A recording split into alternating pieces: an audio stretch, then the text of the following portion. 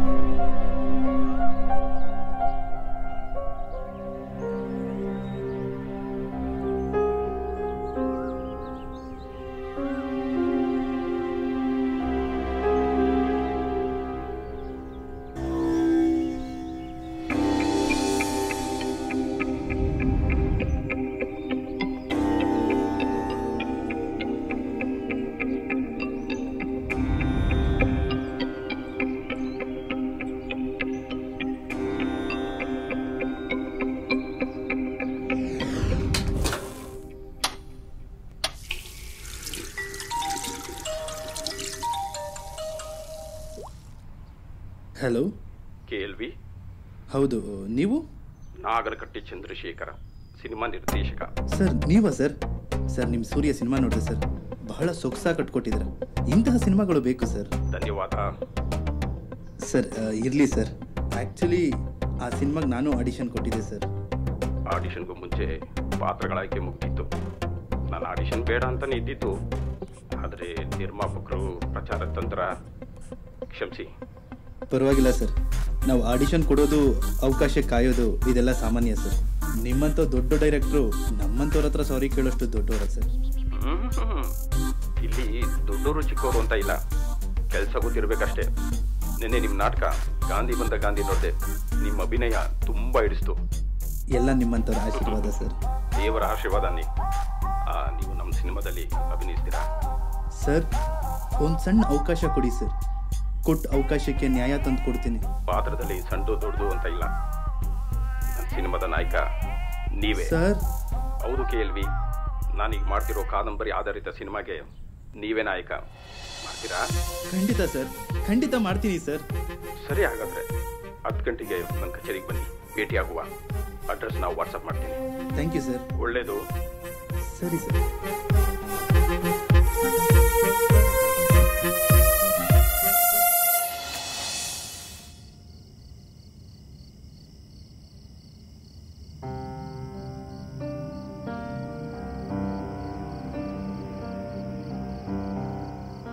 ಬಣ್ಣ ನನ್ನ ಬದುಕು, ಬಣ್ಣ ನನ್ನ ಜೀವ, ಬಣ್ಣ ನನ್ನ ಉಸಿರು.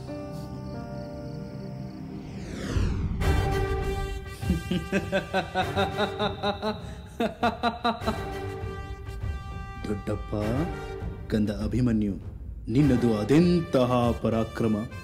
ವೀರರು, ಶೂರರು, ಅಧಿರಥ ಮಹಾರಥರು ಅಷ್ಟೇ ಏಕೆ, ಈ ಸುಯೋಧನ ಸರ್ಪಕೇತನನ್ನೇ ನಾಚಿಸುವಂತಹ ಪರಾಕ್ರಮಿ ನೀನು. ಕರ್ಣ, ಹುಟ್ಟಿನ ಗುಟ್ಟು ತಿಳಿದು ಸ್ನೇಹಕ್ಕೆ ಜೋತು ಬಿದ್ದು ಹೊಡ ಹುಟ್ಟುಗಳ ಹುಟ್ಟಡಗಿಸಲು ಪಣ ತೊಟ್ಟು ನಿಂತ ಗೆಳೆಯ. ಹುಟ್ಟು ಸಾವಿನ ಆಚೆಗೆ ಮೀರಿದ ಬಂಧವಯ್ಯ ನಿನ್ನದು. ಕಂಡು ಕಂಡು ಸಾವಿನ ಅಂಚಿಗೆ ತಳ್ಳಿದೆನಲ್ಲಯ್ಯ. ಪಿತಾಮಹರೇ, ನಿಮ್ಮ ಭವಿಷ್ಯಕ್ಕಿಂತೆನಗೆ ಛಲವೇ ಇರಿದೆಂದು ಕುಲದ ತಲೆ ಕಾಯುತ್ತಿದ್ದ ಕುಲ ತಿಲಕ ಅಖಂಡ ಭಾರತದ ಪಿತಾಮಹರೆನಿಸಿದ ತಾತ ಭೀಷ್ಮಾಚಾರ್ಯರೇ, ಬಾಣಗಳ ಬಾಯೊಳಗೆ ತೊತ್ತು ಮಾಡಿ ನಿಮ್ಮನ್ನಿತ್ತು ಶರಶಯನದಲ್ಲಿ ಹಸು ನೀಗುವಂತೆ ಮಾಡಿದ ನನ್ನನ್ನು ದಯಮಾಡಿ ಕ್ಷಮಿಸುವಿರ ತಂದೆ. ಕಂದ ಲಕ್ಷ್ಮಣ ಕುಮಾರ, ಯಾವ ತಂದೆಗೂ ಬರಬಾರದೆಂಬಯಸುವ ಭಾಗ್ಯವನ್ನು ಕರುಣಿಸಿ ಯುದ್ಧದಲ್ಲಿ ಹತವಾದೆಯ ಕಂದ. ಶಪಿಸುವುದಕ್ಕಾದರೂ ದಯಮಾಡಿ ಬರಬಾರದೇ ಕಂದ. ಎನ್ನ ಸಹೋದರರೇ, ಯುಧಿಷ್ಠಿರ, ಎನ್ನ ಸೈನಿಕರೇ, ನಿಮ್ಮ ನೆನೆದಾಗೆಲ್ಲ ಎನ್ನ ಹೃದಯ ಬಿರಿದು ನಿಮ್ಮಂತರಂಗದಿ ಕ್ಷಮೆಯಾಚಿಸು ಎನ್ನುತ್ತಿದೆ. ದಯಮಾಡಿ ಕ್ಷಮಿಸುವಿರ.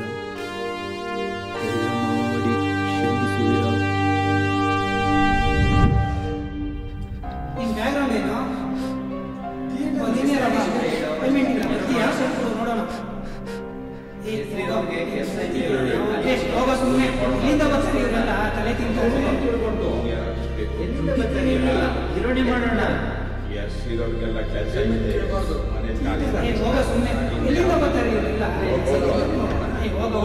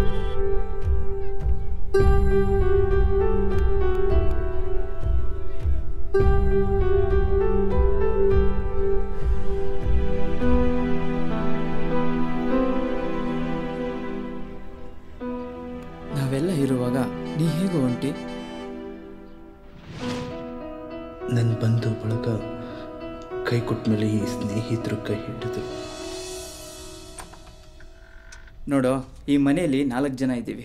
ನೀನು ನಿನ್ನ ಗುರಿ ಮುಟ್ಟೋವರೆಗೂ ಈ ಮನೆಯಲ್ಲಿ ನೀನು ಒಬ್ಬ. ಯಾವುದಕ್ಕೂ ಹೆದರ್ಕೋಬೇಡ, ಬಾ ಒಳಗಡೆ.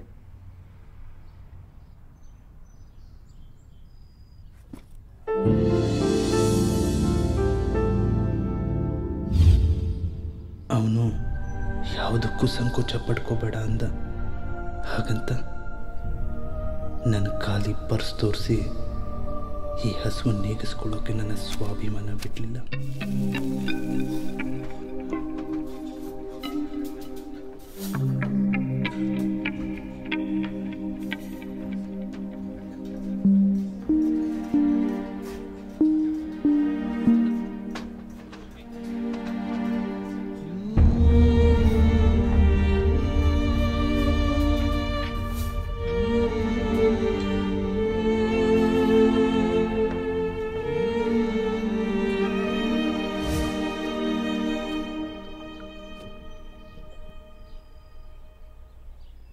ನನಗೊತ್ತು ನನ್ನ ದಾರಿಲಿ ಸನ್ಮಾನಕ್ಕಿಂತ ಅವಮಾನವೇ ಹೆಚ್ಚಂತ.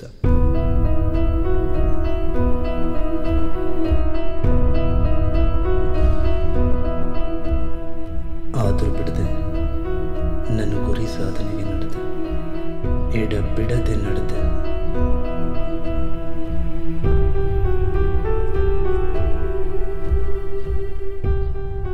ಹಸಿವಿನಿಂದ ನಡೆದೆ, ಮಾನ ಮರ್ಯಾದೆ ಬಿಟ್ಟು ನಡೆದೆ. ಆದರೆ ಎಲ್ಲೂ ನನ್ನ ದಾರಿಗೆ ಒಂದು ನೆಲೆ ಸಿಗಲಿಲ್ಲ.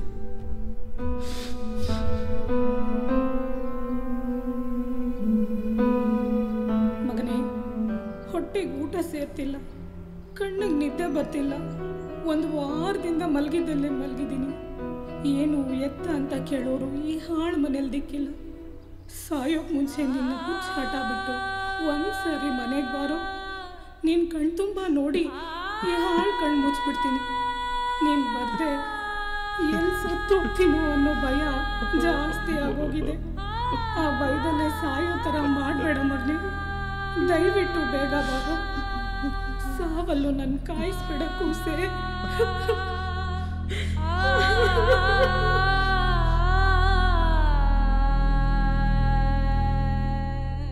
ಸೋತ ಈ ಮುಖನ ನನಗೋಸ್ಕರ ಕಾಯ್ತಿರೋ ನನ್ನ ತಾಯಿಗೆ ತೋರಿಸೋಕೆ ನನಗಿಷ್ಟ ಇಲ್ಲ.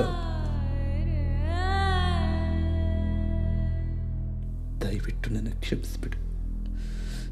ನನ್ನೆಲ್ಲ ಕನಸುಗಳನ್ನು ನನ್ನೊಳಗೇನೆ ಸಮಾಧಿ ಮಾಡಿಕೊಳ್ತಿದ್ದೀನಿ.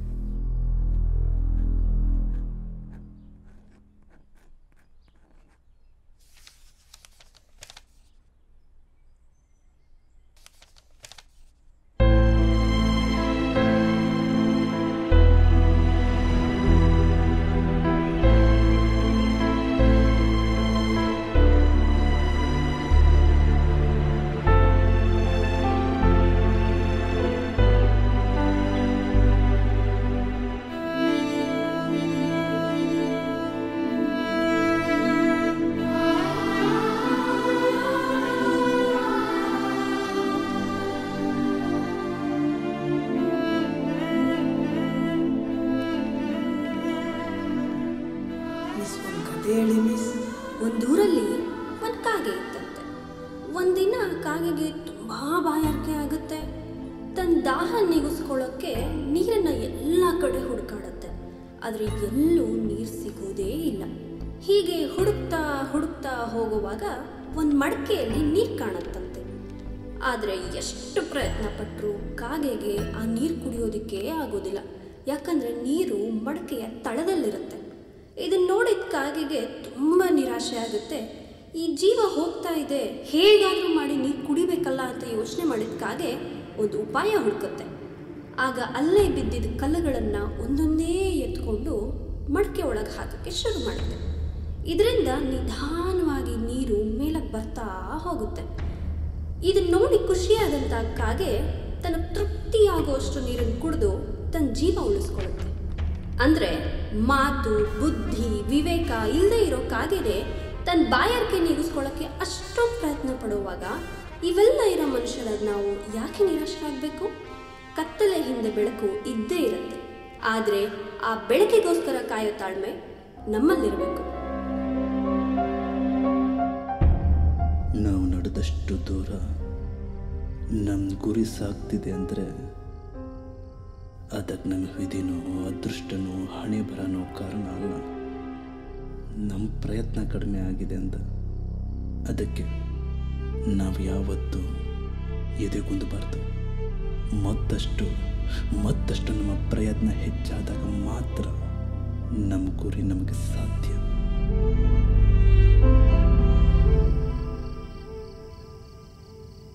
ಇದು ನನ್ನ ಪ್ರಯತ್ನದ ಮತ್ತೊಂದು ಮಾರ್ಗ. ನನ್ನ ಸಂತೋಷಕ್ಕೆ, ನನ್ನ ಬಣ್ಣದ ಕನಸಿಗೆ ನಾನೇ ಹಾಕ್ಕೊಂಡಿರೋ ವೇದಿಕೆ.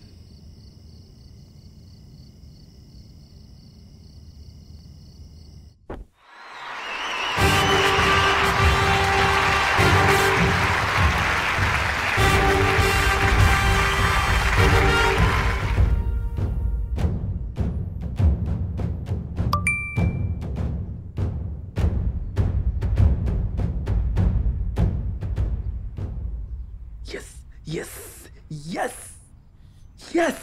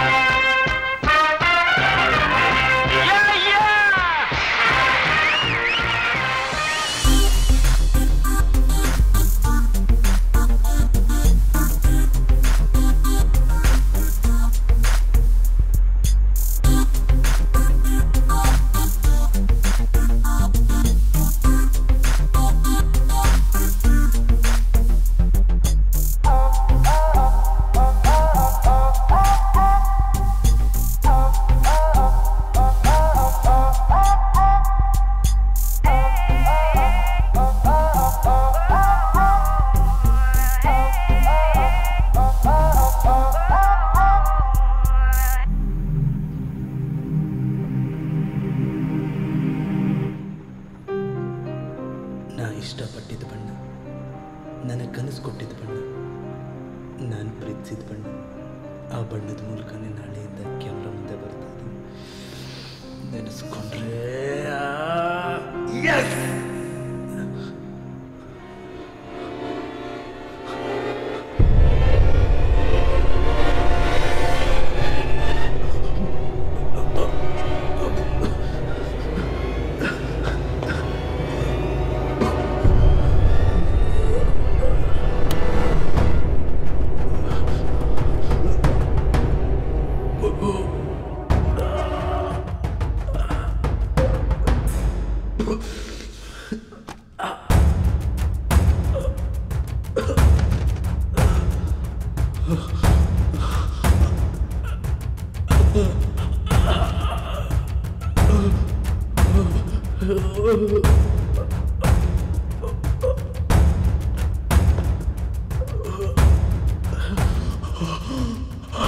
ಪ್ರತಿ ಸಲ ಸಾಯ್ಬೇಕು ಅಂದ್ಕೊಂಡಕ್ಕೆಲ್ಲ ಜೀವನನ ಪ್ರೀತಿಸೋ ಹಾಗೆ ಮಾಡ್ತಿದ್ದೆ.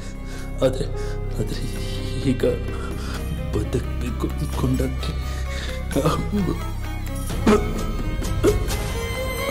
ಕಾಯದಲ್ಲಿ ಮನೆ ಮಾಡಿದ ಜೀವವೇ ಕಾಯವನು ಸಾಯಬಿಡಲು ನ್ಯಾಯವೇ?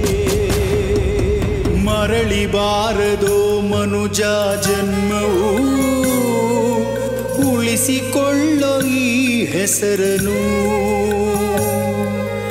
ಉಸಿರ ತುಂಬ ನೀ ಹುಸಿಯ ನಟನೆಯೂ, ಇದ್ದರೇನು ಹೆಸರಿದೆಯೋ?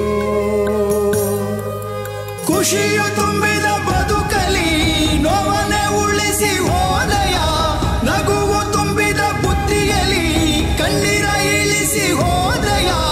ನೀನೇ ಕೂಡಿಸಿಟ್ಟ ಗಂಟು ಮೂಟೆಯ, ನೀನೇ ಕೂಡಿಸಿಟ್ಟ ಗಂಟು ಮೂಟೆಯ, ಹೊರಲು ಆಗದೆ ಹೋಗುವೆಯಾ ನೀ ಹೋಗುವೆಯಾ?